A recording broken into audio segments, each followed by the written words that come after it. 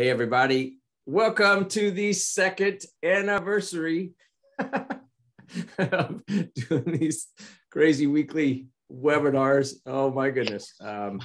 So, yes, it's St. Patrick's Day.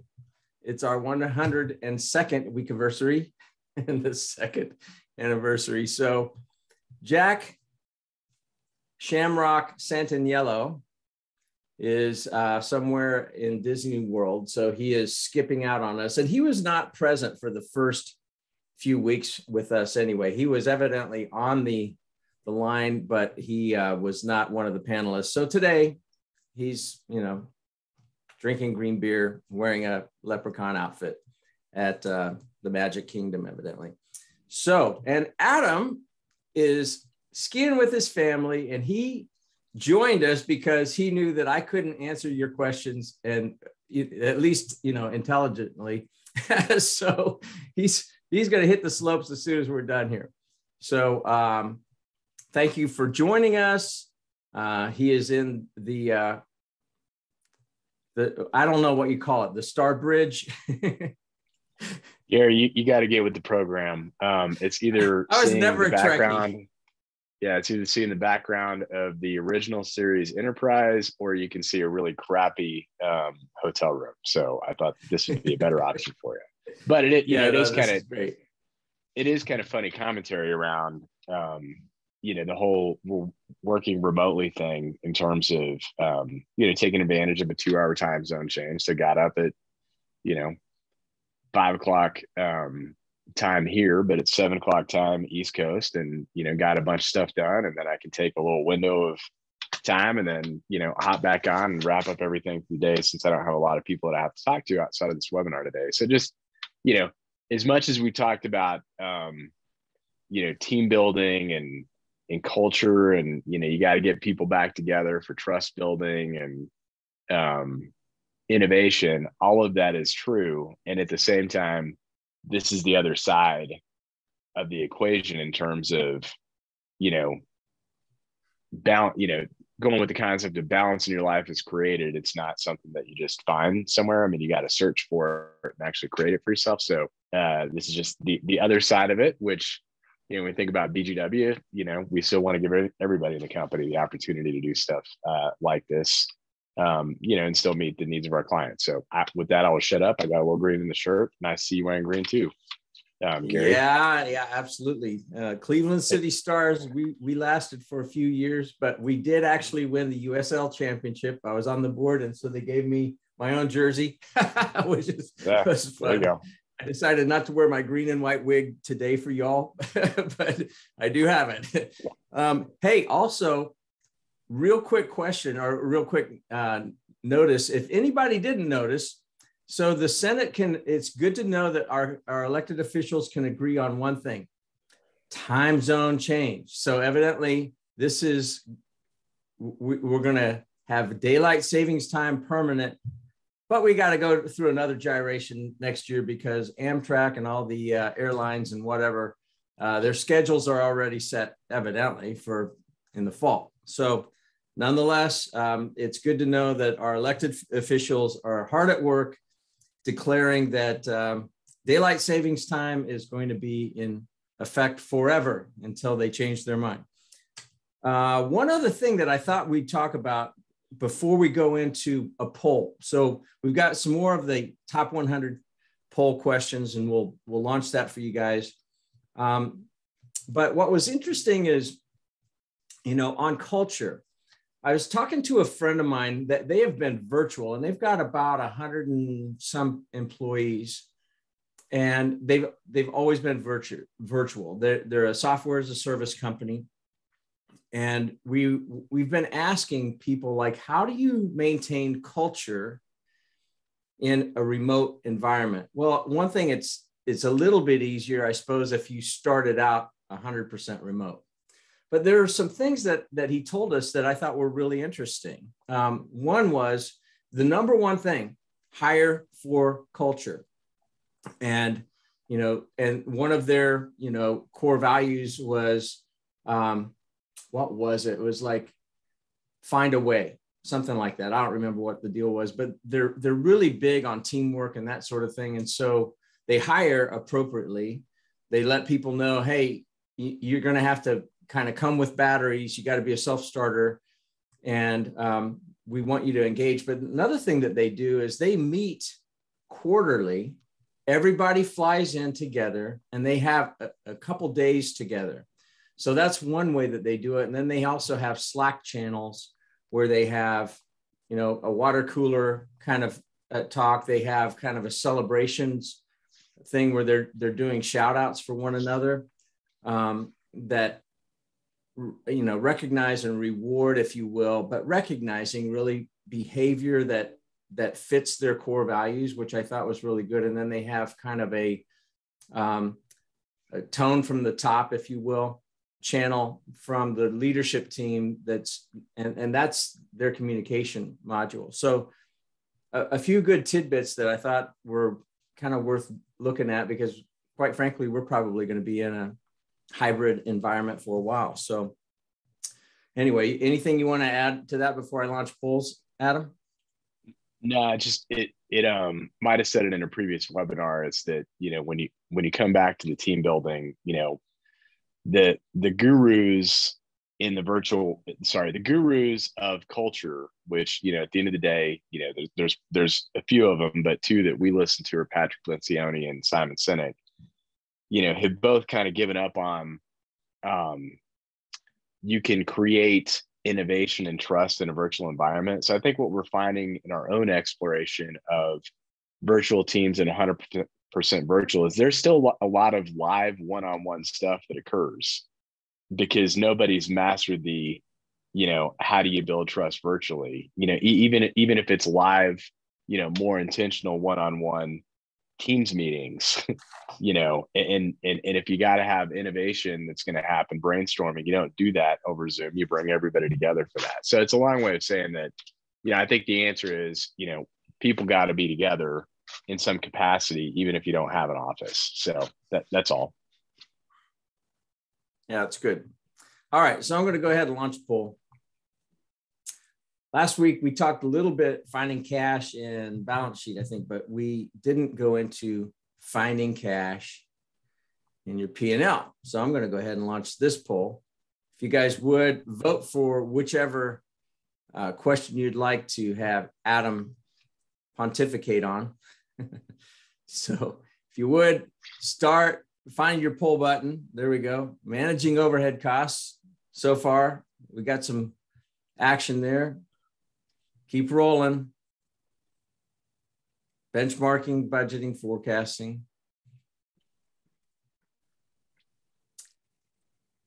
You guys are on it. This is good.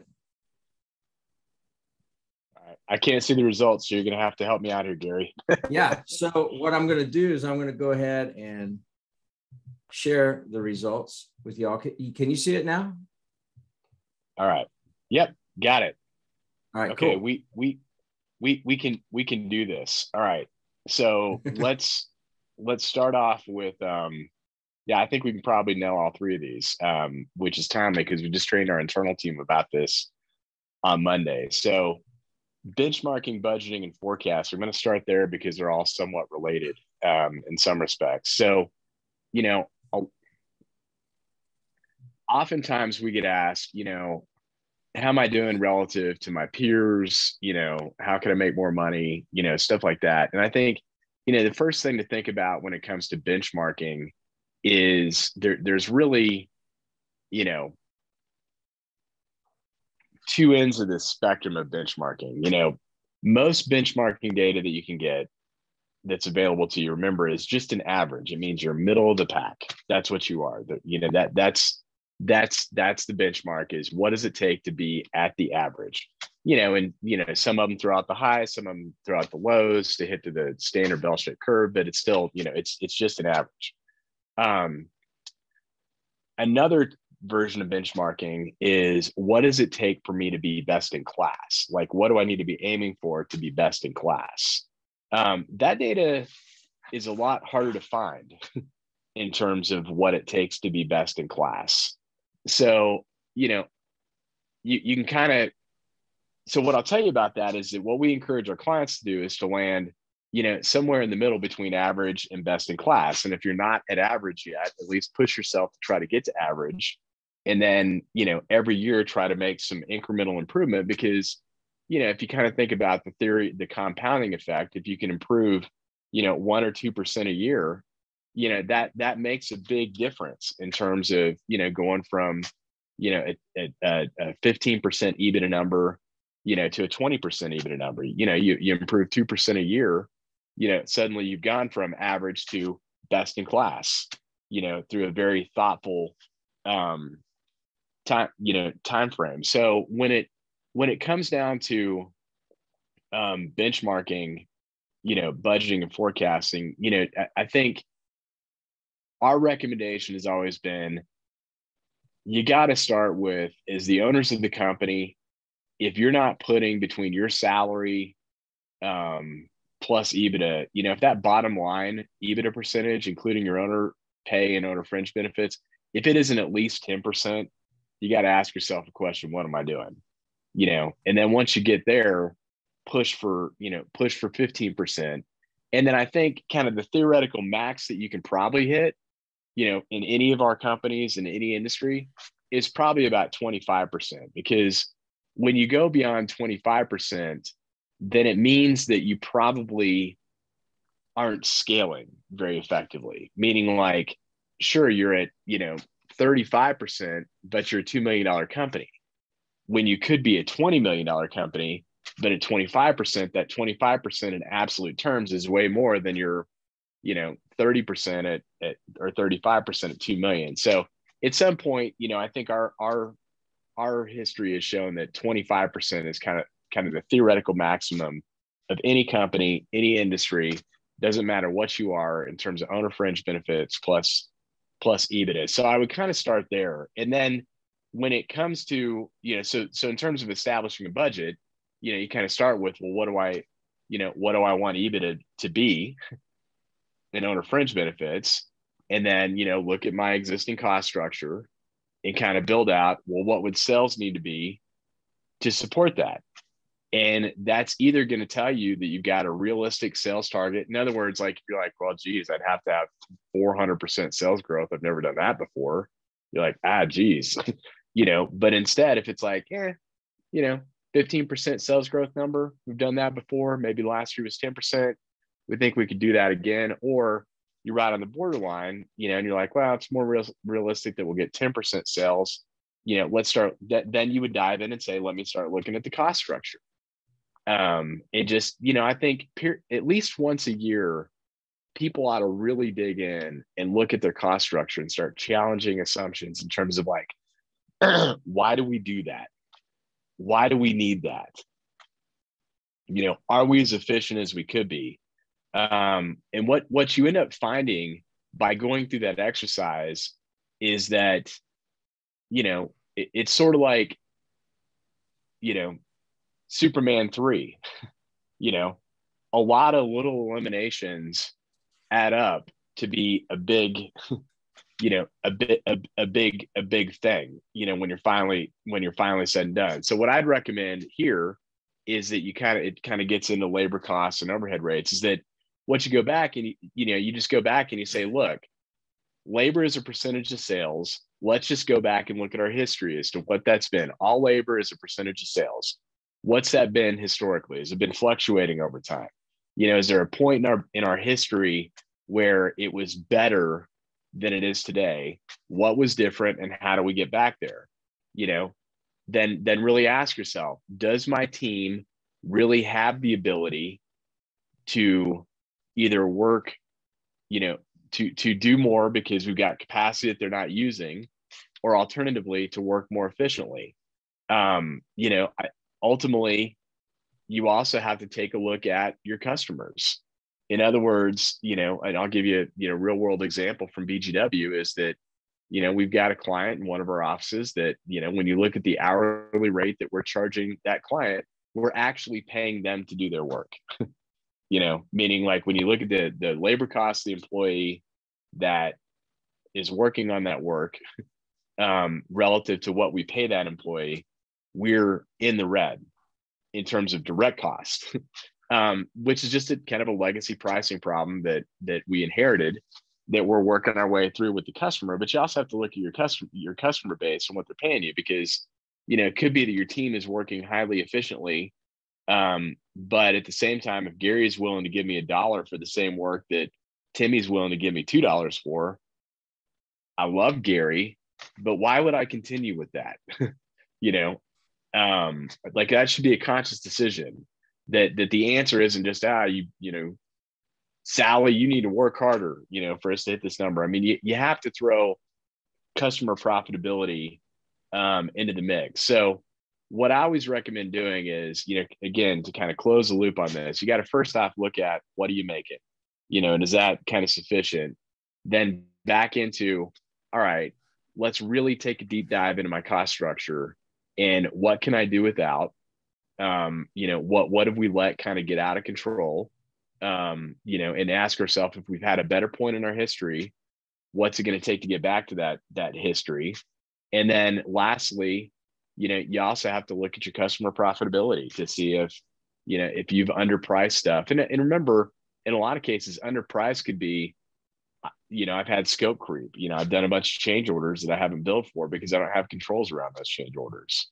So let me take a look at those as well. But what I've found is that most clients that we have, that are feeling pretty happy with how they're doing, if I ask them, so you telling me that you really don't have any rework, you don't have any places where you had a scope change that you didn't bill for, and I get, you don't have anybody that you're getting about 50% productivity out of them. You don't have any customers that if you had the opportunity to reprice the work today, it'd be significantly higher than what you're doing it for. The answer to that is typically no. And when you add all those things up, it could be, depending on the size of the company, it could be millions. It's a lot of little things that add up to a very big number. So then you get back to, okay, that's cool. That's extra cash flow this year. But if you multiply that times 5, which is the value of your company, that's pretty significant value increase that you got by going through, maybe a 2 to 3 day exercise to figure out where you're at and what you can do to improve it. And then, kind of doing the hard work to get there.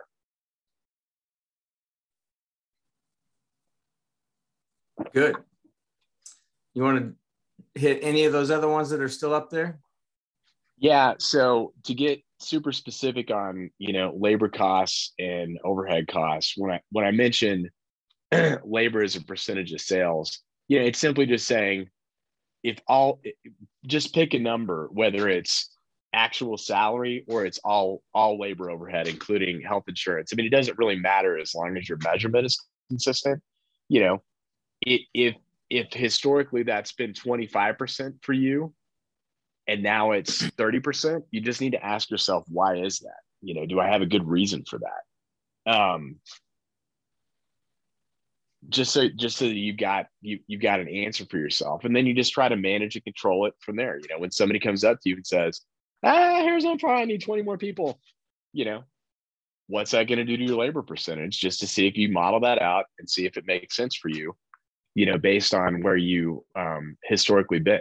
It's one of the places where looking in the rearview mirror actually can give you some good information about what your future might have in store for you. Overhead costs, same sort of thing, just running them as a percentage of sales, knowing that eventually they should kind of fix in at an absolute number, because a lot of overhead costs are not variable based on sales. They're fixed variable, meaning, rent is rent until I need more space. Then it steps up.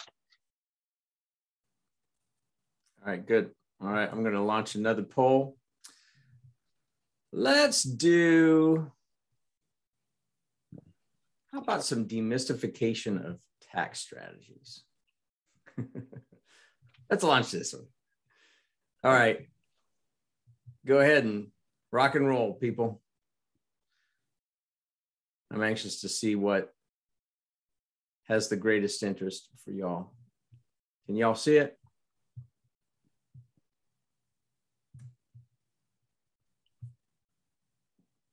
Yep. All right. We got voting going on. Okay. While we're waiting for everybody to vote and while the votes are coming in, Robert Mayetta, good to see you here.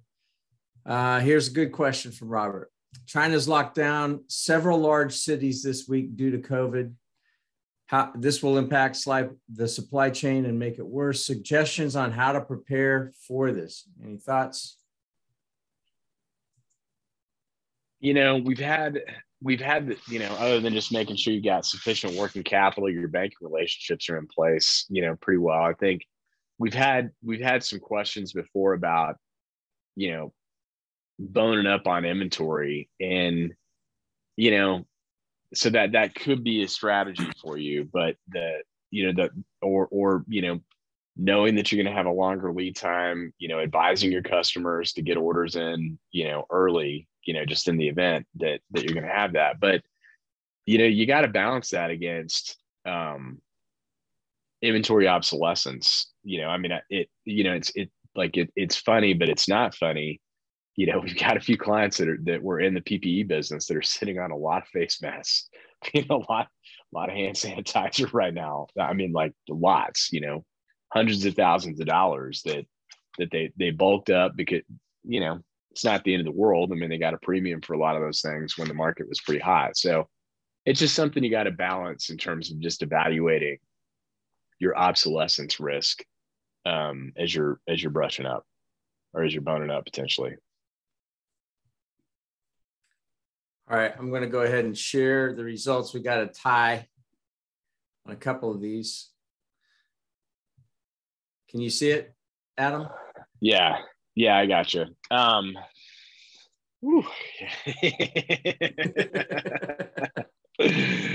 It's gonna be tough. So how do I avoid paying taxes like the big companies? So good question there. The answer is a lot of cash and a lot of patience. And also, when you start hearing about the corporate minimum tax, and doing something around that this is what they're talking about. So in our backyard, not in Steamboat Springs, but in North Carolina, Duke Energy has not paid income taxes for quite some time, and they won't pay income taxes for quite some time. So why is that? Well, it's a combination of things. In Duke Energy's case, they buy a bunch of equipment and they get depreciation. So that is available to all of y'all, is you could just buy a bunch of stuff and get depreciation on it.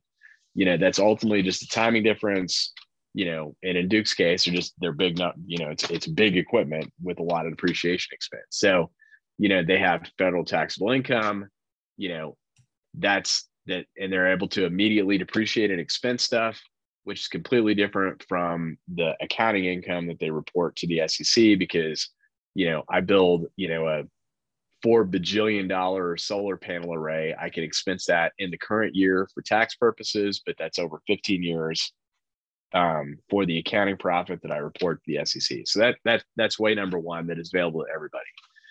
Way number two are tax credits. So with tax credits, in Duke's case, they get credits for producing, energy efficient power that may be available to some people on the call, but probably not. But you do have some credits that are available to you. You've got the ERC credit that was part of the stimulus package. If you're in the restaurant business, you got the FICA tip credit. If you're hiring people that are of certain work classes, you've got work opportunity tax credits. If you've got some aspect of research and development, which is a pretty broad category that applies to a lot of people, you've got some R&D credits that are available. So the second place to dig in terms of not having to pay taxes like a big company is just to, make sure that you're digging in based on the attributes of your company, getting every credit that you could possibly be due. So that's the basics that are available to everybody. From there, you start to get into a little bit of the exotics, which will touch a little bit into the cash line around best ways to avoid taxes. So So if you separate out Duke Energy for an example and go to a company like Salesforce.com, or another big kind of startup company that's not paying taxes and probably won't, for a long time. And in both Salesforce and Duke Energy's cases, I mean, it's like, dozens of years. In Duke's case, it's actually 50 years. If they just had the same accounting profit they've had, doubled it, paid taxes on it, it would take 50 years for them to defer or to pay off or to burn through all the stored up, tax sheltering that we've given them through the tax code, perfectly legal.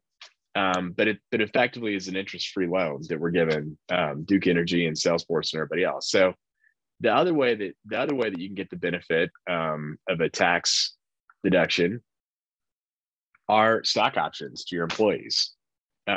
So through a feature in the tax code, if I give Gary, some stock options that are worth a lot, but he hasn't had the ability to exercise them, I get the best of both worlds. I get the tax deduction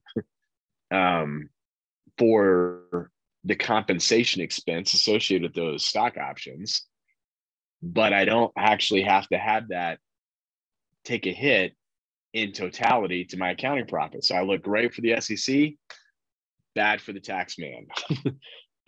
So if you look at a company like Salesforce.com, why aren't they paying taxes? Well, way number one are all these executive stock option incentives that they've taken tax deductions for. Their employees don't quite have the right to yet and haven't exercised yet. And they're not reporting yet as SEC accounting profit yet. So they're looking good on both pictures, not paying taxes, but having great book income for their investors. Then Salesforce.com also has the R&D credit, which I talked about before. So, big company move number one that small companies typically do not do are going to be anything around, tax advantaged, stock option or incentive plans for your employees. That's number one. Number two is if you look at, that's one that you just got to get comfortable that internal succession is kind of the way that you want to go, and you want to figure out how to get a deduction out of it. Number two, which is more of a patience factor that could go away with some of the proposed tax legislation in terms of corporate minimum tax. But if you also look at Salesforce.com, you also look at Nike. What they do is they set up a company in a foreign jurisdiction, and they put all their patents and trademarks there. This is another thing you can do if you had extra cash, by the way, for that last question. They put all their patents and trademarks in that foreign jurisdiction and then pay a royalty fee from the U.S. entity to the foreign entity. So they get a deduction for U.S. tax purposes, but for book accounting purposes, it's right hand, left hand. I get to eliminate those transactions. So we really get to see what Nike makes globally. But for US purposes, they're not paying taxes. Now, the patient strategy on that is if Nike would like its money back in the US, it's got to pay a repatriation tax.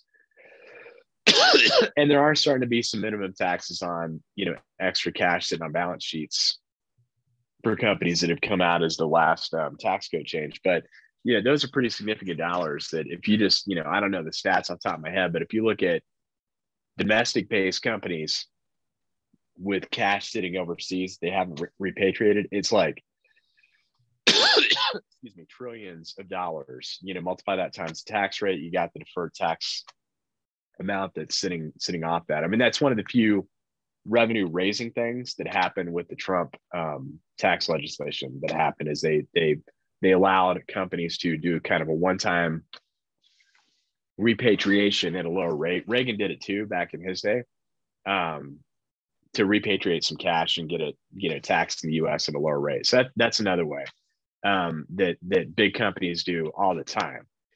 The last thing that you can do with extra cash lying around is that our favorite go-to moves, after I've deducted all my own fringe benefits, is that you could there are differing levels of retirement plans that are available. And, the super duper, high end retirement plan is basically the equivalent of an old school pension plan. I mean, the technical term for it is a defined benefit plan or cash balance plan, but it's basically where I say, Gary, you're awesome. I'm gonna guarantee that when you retire, I'm gonna give you $1 million, and I'm gonna just start saving money off for you. Well, that's a tax deduction for me as the company, not taxable income to Gary as the employer, as the owner of the company. So that's another biggie that's available to our small business customers that big companies do as well. All right, good. Bruce, good to see you here. Thank you you always bring good questions too. I think you're giving Robert Mayette a run for his money. But here's the question, Adam. So when governments revert to gimmicks like eliminating payroll taxes or business use taxes for a period of time, but the companies and or individuals who benefited from the deferral immediately declare bankruptcy when the tax liability is restored, where do governments stand in line for the settlement? Are they first in line to be paid in full, or do they outlast other claimants who need some settlement quickly? Oh boy, that's a good question. So I don't know the answer to that off the top of my head, but sorry. So my best guess answer, which I think is correct, is that when you look at payroll taxes in general, and you break them up into two categories: the trust taxes, which are withholding the employee portion of the Social Security taxes. The trust taxes are going to be first in line pretty much every time. Good luck with that. And you don't get them discharged in bankruptcy either when that happens. So that just means they're going to come first. They don't get discharged in bankruptcy. Liens are going on houses. It's just bad for the person. You see those commercials for Optima tax relief. And they, the people that are on Optima tax relief as the customer always look at like they're in a Caribbean location talking about how they got out of all these payroll taxes due to negotiated settlement. I have never seen that happen. I mean, you've got to be near death, something horrible happened with no ability to earn income ever again. That's way number one that I've seen people get out of trust taxes. So it's got to be real bad. So people that I know that have tried, those tax relief places have not. I mean, they're basically just forked over some money and then got nothing for it. So if you want to try that route, you can. I don't recommend it. Route number two is you basically go on the lam, and by on the lam meaning you change banks frequently. Again, I don't recommend this, but it's a way to do it. You change banks frequently, and so the IRS has trouble finding you. And if you wait long enough, which I think the statute of limitation is either 7 or 10 years on trust taxes, eventually the IRS will just give up on you.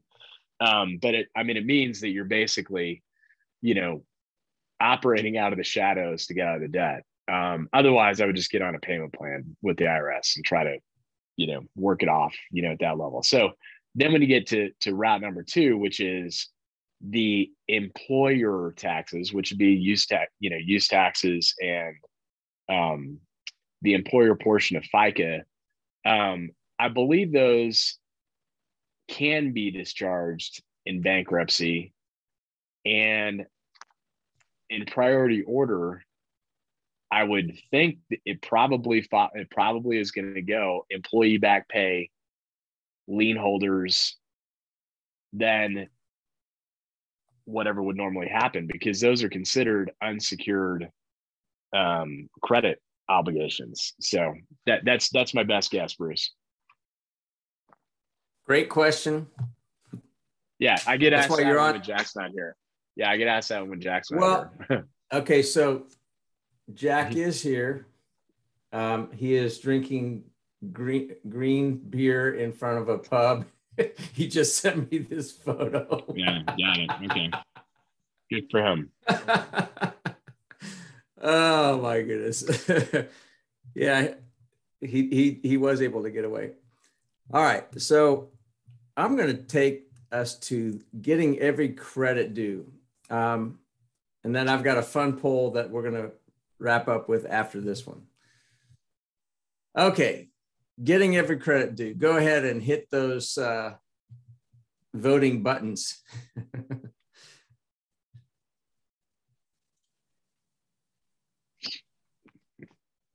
What's funny is, given the day that it is today, it is St. Patrick's Day. And yet there's nobody voting for green credits. Good, because that's the one that I actually know the least about. So, I mean, I know enough to be dangerous, but they change pretty frequently. All right, cool. Well, there's a runaway winner here on employee benefit credits. So I'm going to go ahead and share the results with y'all. Yeah. So on employee benefit credits, you've got a couple that sit here. The first one is just pandemic relief. So that's on the pandemic relief side. You've got the everything that kind of fell under, I think it's called the FFCRA, but it's everything that falls under kind of the category of the Family Medical Leave Act, which is basically, Gary, I'm going to give you some paid time off to care for the elderly, the people in your household that were sick. I'm going to give you some paid time off to care for your kid that got COVID and couldn't go to school, or otherwise, you had no other option, to get them through, a period of time.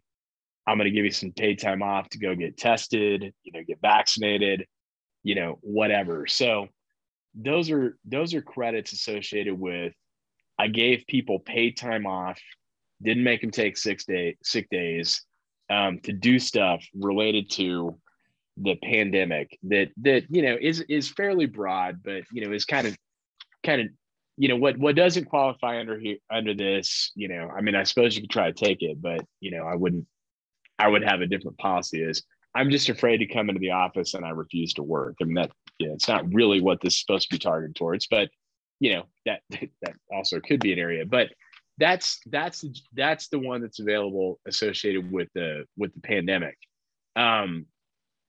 What you do with what you should have been doing with that one, and if you didn't do it, you would go back to your payroll company and say, hey, I need to look into this. Is that in 2020 and 2021, that should have been a credit applied to payroll taxes that you need to remit with your tax returns. And most payroll companies had a separate time code where you could report how much wages qualified under that category.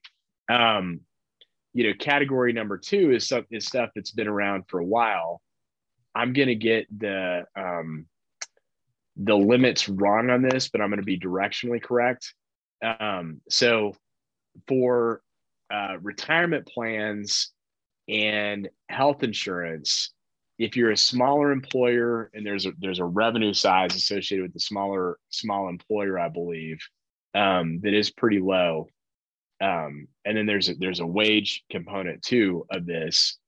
You get, which I think the wage is like $50,000 that you pay somebody. For anybody below that, you get a tax credit for, and I want to say it's like $500. I mean, it's not insignificant. You get a tax credit for having them be in your retirement plan or your health insurance plan. So it's a good way to be able to offset the expense to you for providing the benefit for your employees. So those are the big kind of 2 categories that exist. One pandemic related, the other one related to smaller company employee health insurance and retirement planning. And instead, those are really size restricted from the company perspective, and then wage restricted from the employee perspective. Cool. Anything else you want to elaborate on that topic? Yeah, I'll hit the job and employment credits because this is a pretty important one. So, if you are, if it's super easy to do, or it's super easy to, post out to participants, Gary, or whatever. I mean, we did a video on each one of the work opportunity credits that's available to people. But so, it's certain classes of people. So veterans that have been unemployed, felons that have been unemployed, people that have been on, food stamps that or other aid that you now give a job to. So, it's some good categories, and they're pretty valuable credits. I mean, it's a lot, in terms of what you could get. I want to, pretty significant in terms of helping offset the pay associated with some of these folks. But there's one key. The key is, this is a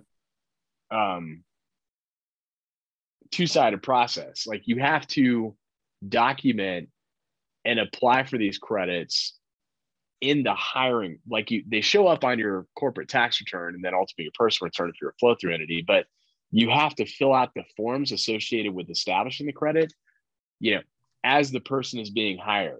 Like, you don't go back. Like, this is one of those weird ones where you don't get to go backwards and say, oh wow, I didn't know that existed. Let me go back and just, do the analysis, and oh my gosh, I've got all these people. Because the whole idea here is you're supposed to be targeting these people as part of your hiring process, and you get a credit for doing so, instead of retroactively fitting a fact pattern, based on something. So, if you think that if you kind of survey your workforce and you say, wow, that kind of is what my employee workforce looks at, you may have lost out on some earlier credits. But at the same time, you can insert this in your hiring process. Just ask a few clarifying questions to somebody, and if they trigger hey, this person could qualify for credit, you want to go ding ding ding ding ding, let me go apply for it. I don't really know kind of what are going to be appropriate HR questions to be able to ask if somebody qualifies or not, but we're members of the Employers Association. They're a valuable resource to us and our clients. I would think they might have something in terms of, all right, what's okay to ask versus what's not okay to ask, in terms of establishing the employment credit. I mean, so some states will also offer state incentives for wages, but generally those are going to be pretty significant job creation type things. One more that I'll mention, and if you guys want to learn more, I can connect you with Dan Flaherty of Mountain West Consulting, but he cracked the code. He has an organization that does fractional sales, like a VP of sales. And he works with small, medium-sized companies, but he was like the head of global sales for GE for one of their divisions. But what he found was that there are tax credits for training that basically fund his program, which is pretty cool. And he's seen really, really great results, and it's based on county, I think, but where you're domiciled. So if you guys are interested in that, or if you know Dan Flaherty, just reach out to him. But if you don't know him and you want a connection, just let me know. I'm at gfrey@trustbgw.com, gfrey@trustbgw.com, and I'll help you connect to him too. So the last question, so that Adam can get those snow boots and snow pants on. He's got, bright green neon snow pants from what I hear. Just kidding. So here is the last question of the day. Are you interested in having us do a session on confessions of a former IRS agent? And we actually know one. It's actually a colleague of Jack Santiago. So, all right, well, that's 10 of 10. All right, so yes, I'm going to take a screenshot of this because I've got to, I got to be able to show this to Mr. Santiago. Just in case my screenshot didn't work, I'm going to take it here. All right, awesome. So 100% said yes, confessions of an IRS agent. We will tee that up and see what we can do to make that happen. And if we can make it happen next week, we'll do it. If not, it'll be coming up soon. Another one that I want to tee up as well is a group named Jay Galt, and they have a program that's pretty reasonable, I think, for being able to bolster your company credit report and your credit score versus personal. You know, that's always this interesting balance of going from where you're personally guaranteeing everything to where you can get off of those personal guarantees and your company has the credit worthiness and the credit scores that the banks will pay attention to. Plus, they also do an annual company valuation as part of that, which is pretty cool. So we'll get those guys teed up at some point here too. But, you know, we're still in busy season. 3/15 just ended with corporate filing deadlines. We got 4/15 rocking up. So thank you for joining us. Thank you for putting up with 2 years of this. It's been fun. Adam, thank you so much to you and your family for delaying the start of being on the slopes at Steamboat, but enjoy your time and stay safe. Sure, Gary. Thanks a lot. And thanks for everybody for being on. All right. See you guys. Have a great day. All right. See ya.